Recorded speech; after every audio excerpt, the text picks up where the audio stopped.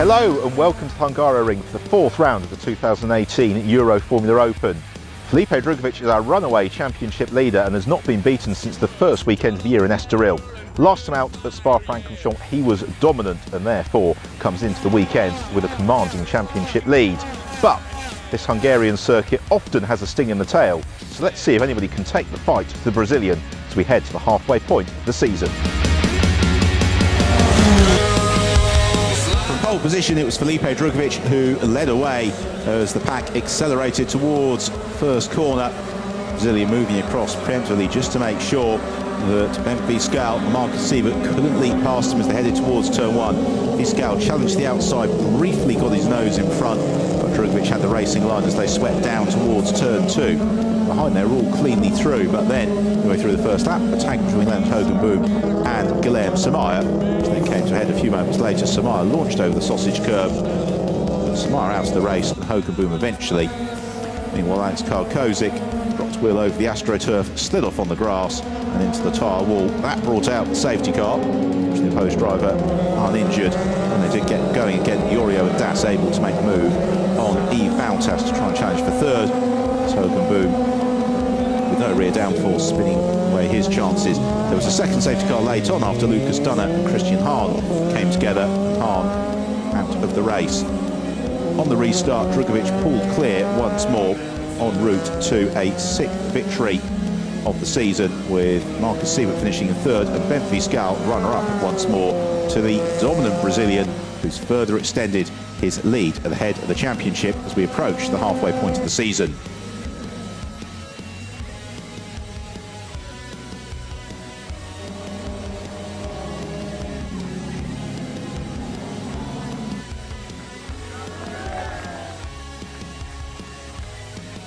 We couldn't be more thankful for the team. The team did an amazing job in the rain.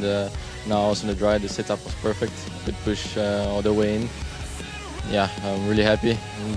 Can't say much now. Yeah, the pace was there. The car was there for me. I could do whatever I want with the car. So yeah, really happy. Now let's see in race 2 tomorrow. It starts looking really good for the championship. Yeah, of course. It's looking really good. Like I told you the last times, I had to keep my head down and just concentrate on the championship now, getting points as much as I can and not making stupid things, and that's it. So as lights went out, Ben Fiscal was beaten away from pole by Felipe Drugovich as the field charged towards the first corner.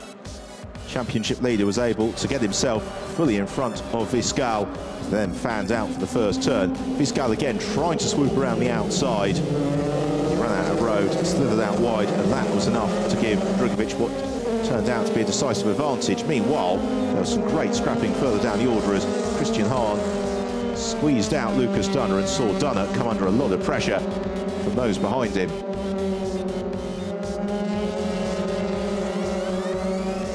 Kinetic wheel-to-wheel dicing in the early stages eventually settled down, although Callum Williams and Yves Boutas enjoyed a good scrap as they both tried to overhaul Guilherme Samaya.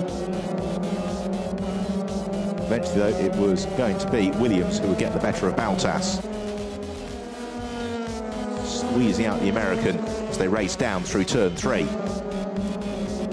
Williams then turned his attentions to Guilherme Samaya, and after running alongside the Brazilian for a couple of turns, he wasn't quite able to make the move stick, allowing Samaya to continue and finish in 10th. This was the only contact of the race. Front wing end plate disappearing for Leonard Hogenboom's car as he tagged Christian Hahn. For Felipe Drugovich, it was a lights to flag win, his 7th victory of the season, and giving him a commanding championship lead at the halfway point of the season.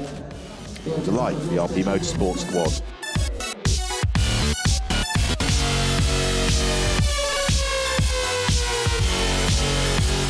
We had a quite good qualifying.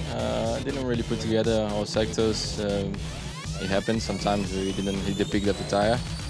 But then after that, I was really concentrated to get a really good start, to get to really nail it, and I could do it. So I was really happy after turn 1. Of course, I still have the whole race left, but here it's really difficult to overtake. I was really keeping the tires to the end, and and the tires just last like I wanted. Could pull a good gap to the second position. So yeah, really happy. Big thanks to the team. Once again, the car was really good. It really got decided at the start. How you prepared that?